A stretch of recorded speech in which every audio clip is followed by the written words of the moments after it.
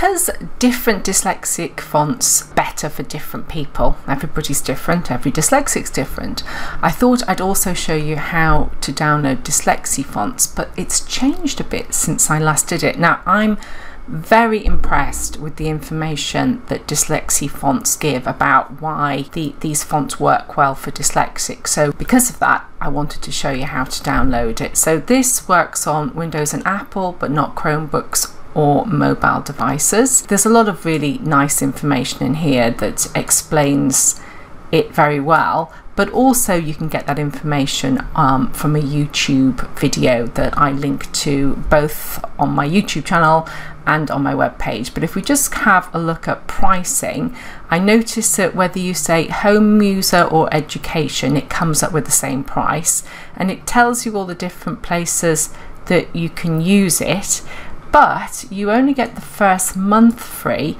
and after that you have to have a subscription.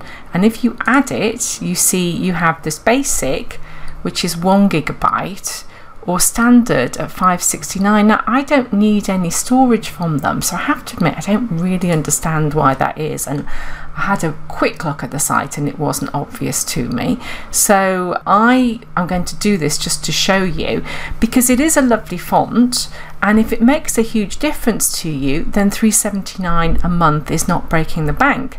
But I personally don't spend money needlessly, and Open Dyslexia is a contribution, a donation of your choice, and then you can use it for as long as you want. So let's add this to cart so we can see how to get it.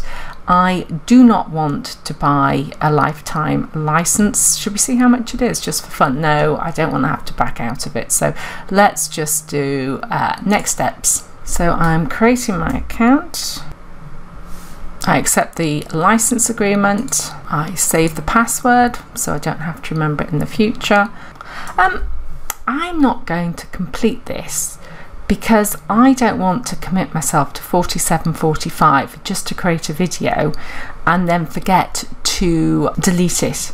I'm certain that if I selected pay and then download, it would bring a file down here that I would need to open, then install, and then it would be available for me to use on the different applications that it talked about. Sorry, I did warn you I don't like wasting money, so I am not going to complete the download, but you get the idea of how you would download Dyslexie font.